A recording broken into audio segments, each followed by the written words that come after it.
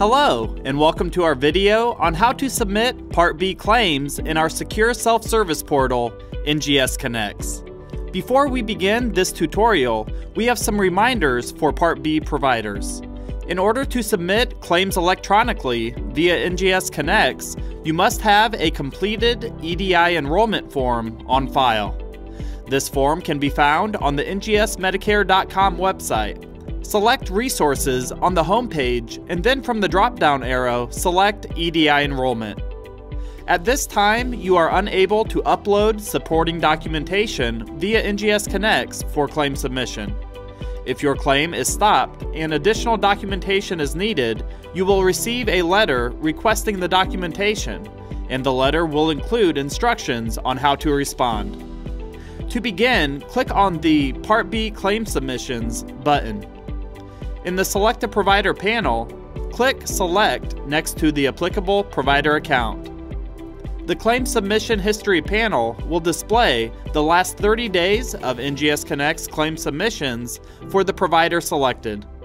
You can search for other NGSConnex claim submissions, or narrow or expand your search by using the filter options. Claims submitted via NGSConnex prior to 2/25/2022 will not display in the Claim Submission History section. First, let's start with how to initiate a new claim. Click the Initiate Claim button to enter a new claim for a patient you have not submitted a Part B claim for through NGSConnex. If you submitted a claim for the beneficiary via NGSConnex prior to 2/25/2022, you will need to initiate a new claim for them. Before you begin, you will be asked if Medicare is the primary payer for the claim. If Medicare is primary, click the Yes button to proceed. Otherwise, click the No button. If the patient has a primary payer to Medicare, you cannot submit the claim to NGS via NGSConnex. In Step 1, Billing Provider Details, you will notice that most of this information auto-populates based upon the provider selected before you initiated the claim submission entry. Any information in gray shaded boxes cannot be updated. The only required fields in this step are the signature on file and federal tax identifier fields. Click the checkbox to indicate yes, the provider signature is on file.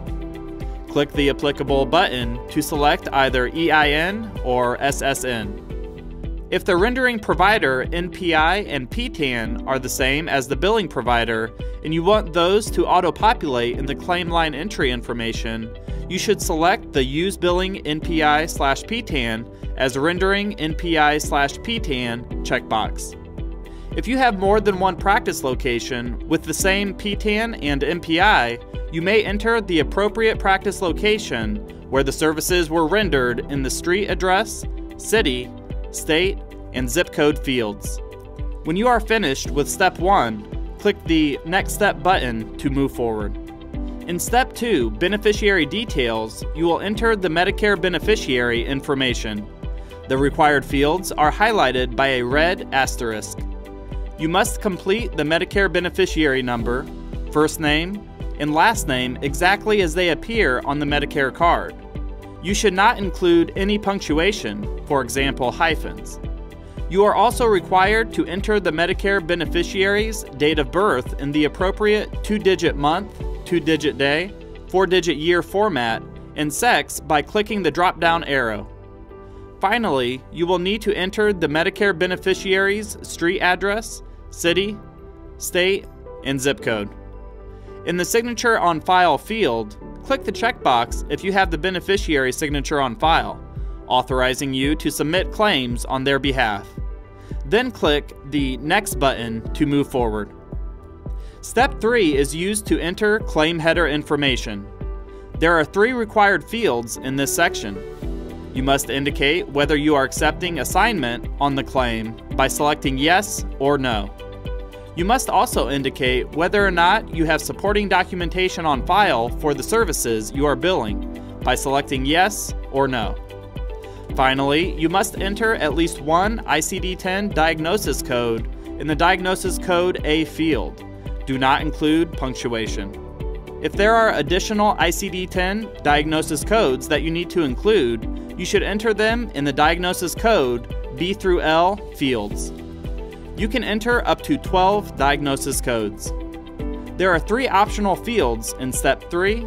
You can enter the beneficiary paid amount if the beneficiary paid for any portion of the services rendered do not include the $sign. You can enter the hospice admit and discharge date if that information is applicable to the claim you are submitting. Finally, in the additional claim information field, enter information that is typically entered into Item 19 of the CMS 1500 claim form or the electronic claim equivalent. When you have completed Step 3, click the Next Step button to move forward. Step 4 is the claim line entry section, where you will enter the claim line details. Select Add a Claim Line to enter claim line detail information. The claim line applet will open for you to complete the required fields. You must enter the from service date and to service date in the appropriate 2-digit month, 2-digit day, and 4-digit year format. The required fields also include the 2-digit place of service, procedure code, charges, days or units, and a diagnosis pointer.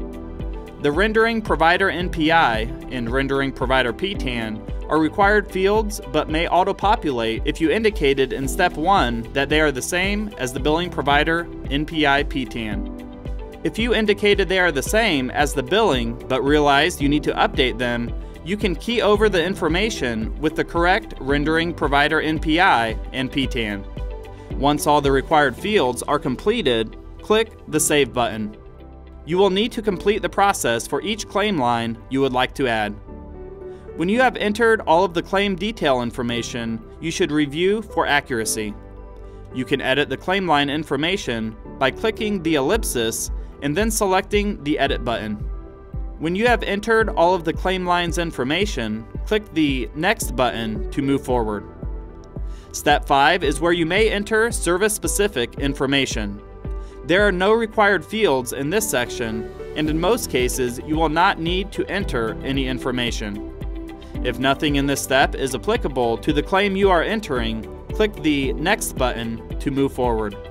Once you have entered the required claim information in Steps 1 through 5, and you are ready to transmit the claim to NGS for processing, click Submit Claim button. If there are claim entry errors, you will be prompted to correct the errors in each step.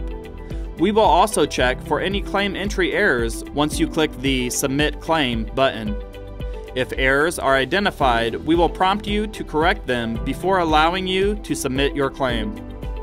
Once the claim is submitted, a message will display indicating the claim was successfully transmitted.